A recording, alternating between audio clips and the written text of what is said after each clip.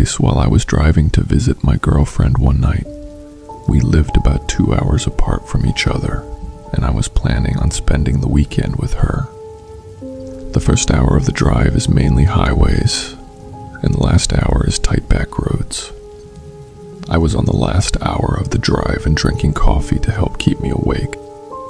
The road was mostly empty, except for the occasional passing car, and I was keeping to the 25-mile-per-hour speed limit.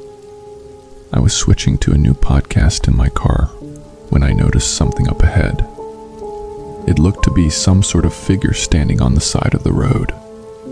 I slowed down and noticed that it was someone dressed in a rabbit costume.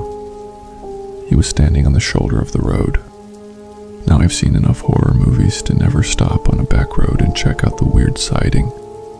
However, I did slow down to almost a crawl because I was super curious. As I got closer, I noticed that it wasn't just any rabbit costume. It was a creepy, worn-out, full-body rabbit suit. It looked like it had seen better days. The head of the costume was what really got me, though. The eyes were these empty, soulless black voids, and the mouth was twisted with a toothy grin. He was maybe 15 yards away from me at this point. He was just standing there, not moving, not waving, not doing anything. I started to get that gut feeling that something wasn't right and started to speed up. As I did, the person in the rabbit costume walked into the middle of the road. I slammed on the brakes and could hear my tires screech. The guy in the rabbit suit was just standing there, staring at my car with those empty eye holes. I didn't know what to do. I honked the horn and flashed my lights, but he didn't flinch. He just kept staring at me. I couldn't see his face through the costume, but I knew he was looking right at me. I began to slowly reverse, and as soon as I put some distance between us, he started sprinting at me. I put the car back into drive and drove straight at him.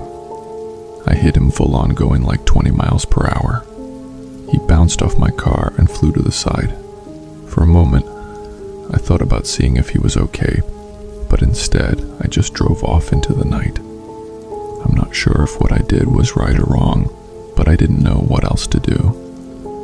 When I got to my girlfriend's house, I didn't mention what happened, but I couldn't stop thinking about it.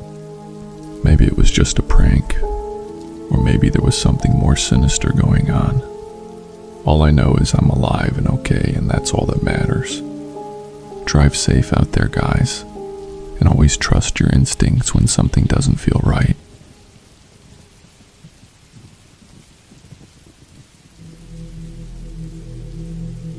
So this story happened last year. I work night shifts and usually get done anytime after midnight. For reference, I live in a densely wooded area out in West Virginia. The drive back to my apartment is only 20 minutes, but it is all back roads. Usually at this time, there are no other cars on the road, and I'm able to cruise on home. I was winding the bend on one back road when I had to slam onto my brakes. It was so sudden I almost lost control and crashed into some trees. I had to slam my brakes because standing in the middle of the road was this kid. He couldn't have been older than 7 or 8. It was pitch black out besides my headlights, and I couldn't really see his face. My heart was racing, but I pulled over safely, thinking the kid might be lost or something. I rolled down the window, and the child is just staring at me. I ask if they're okay, and what are they doing out here all alone. He stood only a few feet from my car, but he didn't respond. I started to inspect him more closely. He looked dirty.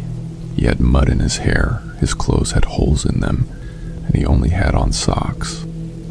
I get out of the car and walk up to him. I sort of guide him over to the side of the road in case other cars came by. I asked for his name and he remained silent. He didn't look hurt or anything, so I didn't understand why he was ignoring me. I noticed he was holding something in his left hand. It looked like strands of hair. At this point, I was seriously creeped out. I pulled out my phone to call 911 so this kid could get some help. I'm dialing the number into my phone when out of nowhere, I heard this loud scream. It was a man screaming in the night. It was the most horrifying scream I'd ever heard. I decided I can't just leave this kid here, so I opened the car door. I was telling him to get in for safety, but instead of getting in, he looked at me and said, "That's my dad. He's calling me." The boy then bolts into the woods like some sort of madman. It was so fast I barely had time to react. My heart's pounding, and I'm left there in the darkness, wondering what the hell just happened. I get back in the car, and I hear that screaming again, except it is much closer. I'm trying to keep my cool, but my mind is racing. The boy said that screaming was his father calling to him, but I wasn't sure. I decided I wouldn't be sticking around to find out and just drove off. I finally make it home safe, but I can't shake the feeling that something was seriously wrong back there. I don't know if that child was in danger or what his situation was. I never called the police because I don't even know what I would say to them. I take that same road home every day from work, and nothing like that night has happened since. I hope wherever that kid is, he's okay.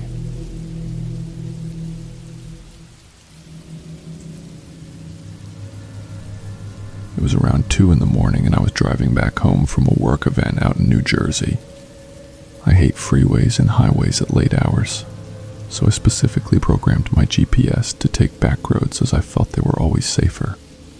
I'm not even an hour into my drive when, suddenly, I noticed a faint blinking light ahead moving toward me. It was moving fast, and at the last second, I noticed it was a guy wearing a red shirt on a bike. He had no reflectors or lights on his bike, and I tried to swerve aside at the last second. I wasn't fast enough. There was a loud bang as the biker collided with the front of my car. I hit him. It happened so fast, and I was sure I had just taken someone's life. Panicked, I stopped the car, grabbed my flashlight, and rushed out. I expected to see a mangled body on the road, but there was nothing, no sign of the guy I had hit. I was alone on the dark road, and the bike was lying there on its side. I checked my front bumper and could see the dent from the collision. I figured I must have hit him so hard that his body had flown somewhere in the dark trees. I was seriously terrified as I looked around, scanning the area with my flashlight. The guy had to be nearby, right? Or at least somewhere in the area, but there was nothing. I walked closer to the bike, and that's when things got even weirder. The bike was damaged, and there was a small pool of blood on the road, but no sign of the rider. It was like he had just vanished. I looked for another 10 minutes for a body with no luck. I got back in my car, locking the doors. I called 911. And they told me they'd send a police car over.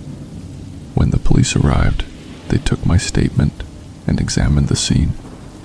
They found the blood but couldn't find any trace of the guy I hit either. They told me they'd look into it and took my contact information. I drove home, thoroughly shaken and unable to sleep because I was almost certain I had killed someone. The next morning, I was visited by a police officer who told me that they hadn't found any reports of missing persons or accident victims matching the description I provided. It was like the guy had never existed. I don't know what I hit that night, but I'm certain it was real. I've seriously had a hard time coming to grips with this. This incident happened almost a year ago and still nothing has been discovered or reported. If I find anything out, I'll be sure to keep you updated.